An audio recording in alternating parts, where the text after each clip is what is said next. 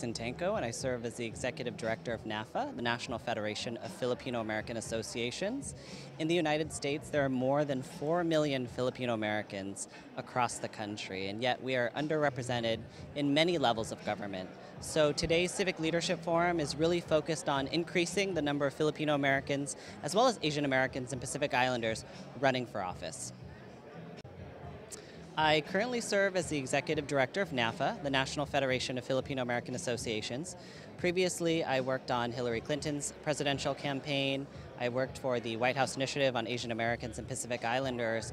And really through all of those opportunities, I think it's really important to emphasize the importance of Asian Americans, Pacific Islanders being involved in the community and in civic leadership and government.